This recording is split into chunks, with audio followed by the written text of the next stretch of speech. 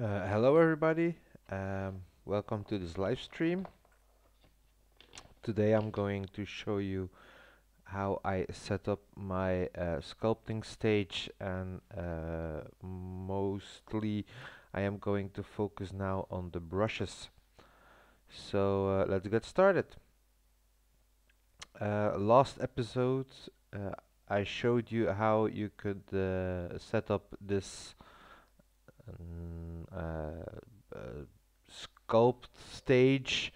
At the references, you have a car sketch that is placed in the center. I have named my objects, and this is the car shapes. So this is the sculpt base. This is the sculpt base that I now will sculpt. And I have the wheels back and wheels front. So sculpt base, I'm gonna select that, and I'm gonna go into sculpt mode. The brushes that I am going to use are some brushes. I don't use all the brushes, I use some brushes. And to start, I'm going to go with one of the ones that I use a lot. That's the flatten brush. And now we're going to set it the best way to start hard surface sculpting. So the flatten brush, it flattens our shape, and you have to keep in mind that the flatten brush adds vertices in dynotopo. In contrast to the smooth brush that doesn't add any vertices, it just smooths them out. I am going to show you in later episodes, but this I am just going to show you how I set up my brushes. So I'm going to select the flatten brush, and this is in the overlay. I'm going to do the curve alpha so you can see it in your sketching. If you don't enable that, you would just see the yellow circle, but now you can see the curve. And the curve is the how the shape of is in fact the shape of your brush. So now you can see that the brush in the center is lighter than the outskirts of the brush that are darker. So in the center there's a lot of things going on, and where it's dark, there's nothing much going on. I am going to go to curve here, and in curve I am always using this setting for curve, and I'm going to do the same for the smooth brush. I am going to set the curve to this and the overlay so that I can see my brush. I also use the clay strips, this one. Go ahead and enable the curve overlay, and I'm going to set the curve also to this. I am using also the draw brush equal curve. I like to see the brush when I'm working, that's my personal preference, but I will also set the curve to this. I also use the inflate sometimes. Inflate just the same. Go ahead and put the overlay on. And then we have the pinch brush. And for the pinch brush, I only use the overlay. I don't change the curve. I don't change it at all. It's good as it is. And for the pinch brush, I don't. So now you have the crease brush. I don't change the curve at all. So and just go in with the overlay. And then there's only one brush that I still use. That's this one. That is the scrape brush. Yes, it is. And go ahead and enable the overlay. You can also do this with the mask brush and enable the overlay. Sometimes for the mask, it depends on what I want to do. I'll go like this, and then it's a full brush. But I will go ahead and just do it like this for the moment. So those are basically how I set up my brushes for hard surface sculpting. Now, in the second part of this small tutorial, I am going to show you the difference between some brushes. Like the flatten brush, as you can look down here, we have 184 verts. at the moment, and I am going to enable dynotopo, and this is my dynotopo settings.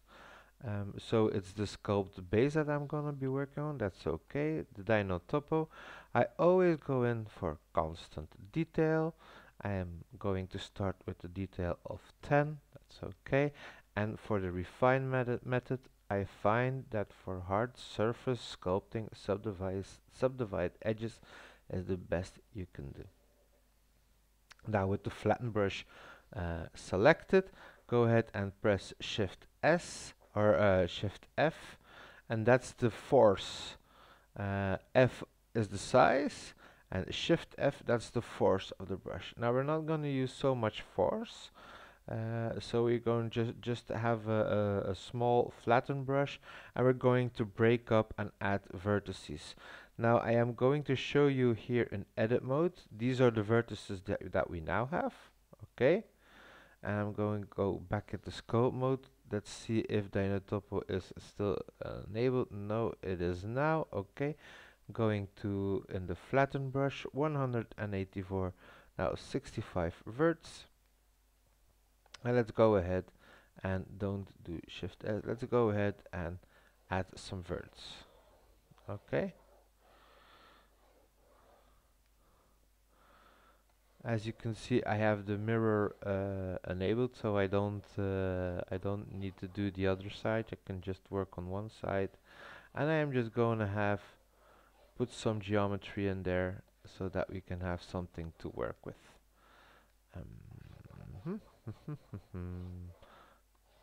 I am humming because I am enjoying this. And now you can see that down here we now have 10,114 verts. Now you have to keep in mind that some brushes add verts and some don't. Like for example, I've shown you the smooth brush. This will not add any verts. Now you see here 10,114. I'm going to go into Shift F.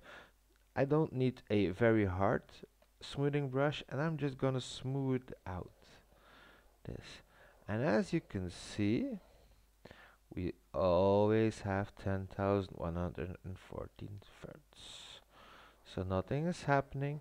You're just smoothing out the verts that you have in your sculpt. Now this is something very important for you to understand. Not every brush adds verts, even in dynotopo. Some are just used for helping you modeling your car or whatever you want to sculpt. Some are just there to are just tools that you can use to refine your sculpt, and some are there for adding verts and adding geometry. Now let's go ahead and I am just going to save this because we're going to end this small tutorial. This was just on how to set up the brushes. I'm going to recap a little bit. So to have the brush show up in your circle, go to overlay and enable this. If you don't, it's the yellow circle. If you have it, you can see the brush in it. And I think Blender is crashing on me. Oh, please don't crash. Please don't crash. No, it's not. It didn't crash. Okay. So if you enable it, you can see your brush on your mesh if you use it. And for the curve, I always use this setup, the second one here, for a good curve for a brush. This is the radius of this circle.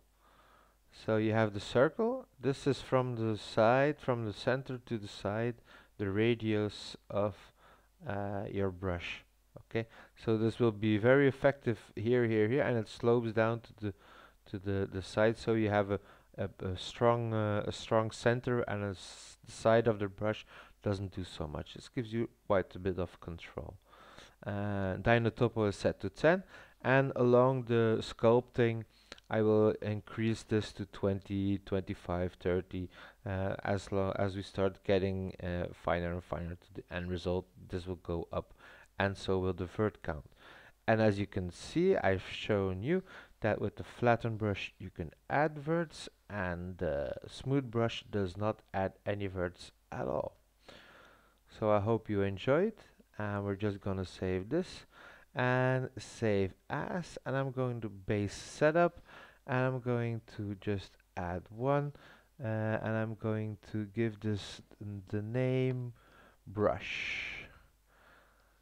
Base setup one brush blend, and if I'm going now save as blend file, I know that the brushes are set in this stage, so we're ready to go and start sculpting. Thank you all for watching. If you like my videos and you want to see me keep on posting about hard surface sculpting, hit subscribe like everybody asks. Hit the like button if you liked it. If you didn't like it, hit the don't like button. Leave a comment. I always try to reply. If you have any questions, I will try to help you. I will give you the best of my advice, and I am very happy to teach you everything I taught myself. I love doing these sculpts, and thank you for watching. Have a great night and a great day, and leave a comment. Bye.